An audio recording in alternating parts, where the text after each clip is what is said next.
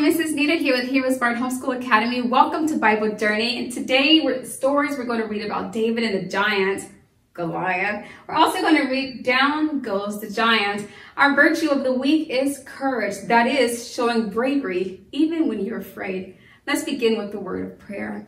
We thank you, Lord, for this time we have to learn and grow. We seek to do the best we can and add to what we know. We love you, God, with all our hearts, and to others love we show. Pleasing you is our goal. Now to our lesson we shall go. In Jesus' name we pray. Amen. Amen. Well, hi. Welcome back. It's so good to have you. If you have your Bible, you may open it at this time and turn it to David and the giant. God's Holy Spirit came to be with David. The Holy Spirit made him brave and strong.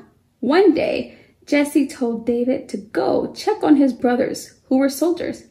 When David got to the battlefield, he found the soldiers were all afraid of a giant named Goliath. Goliath liked to yell at the soldiers and scare them. He wanted to hurt them. God gave David courage so he wouldn't be afraid of the giant. What would you do if you needed some courage? What would you do if you needed courage? God gave David courage, and God will give courage to any boy or girl who asks him. It's true. Ask the Lord and find out. Down goes the giant. David wasn't afraid of Goliath. He gathered 5 smooth small stones and put them in his pouch. Then, with his slingshot in one hand, David went to meet Goliath.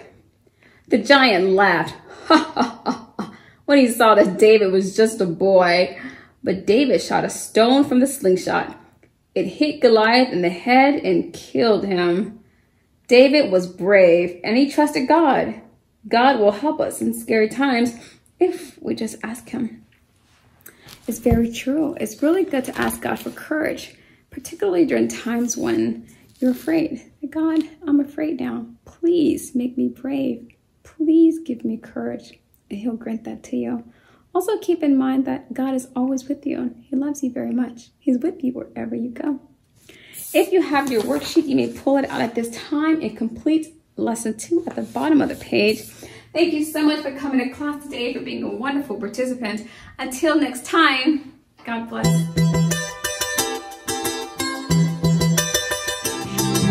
I'll be your hero's buddy, and as you study with Heroesmart, I will be your friend. So don't you